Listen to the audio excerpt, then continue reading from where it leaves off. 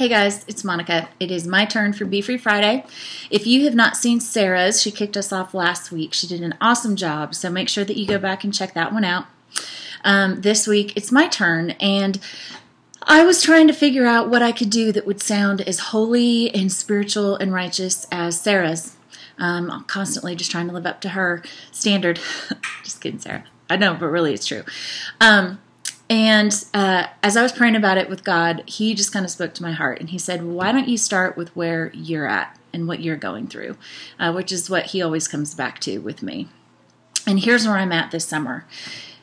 Quiet time and being still and prayer time kind of is non-existent in the summer for me.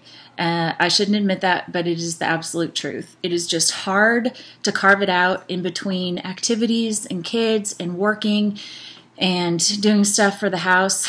I can't even say that seriously with a straight face. But truly, my quiet time does suffer. During the school year, I'm able to get up really early before the kids and drink coffee and have that quiet time in my prayer time. But in the summer, it's just a lot harder. I'm staying up too late. I'm watching a lot of TV. I'm reading a ton of books, and I just like to sleep in. So as I was praying with God and trying to figure out how I could fix this situation, I had this idea that I've been doing, and it's been working pretty well, that I thought I would share with you and challenge you with. So here goes. After you wake up in the morning, before you leave your room, take 5 to 10 minutes to pray and to be still before you step out of your bedroom. And here's what it's done for me.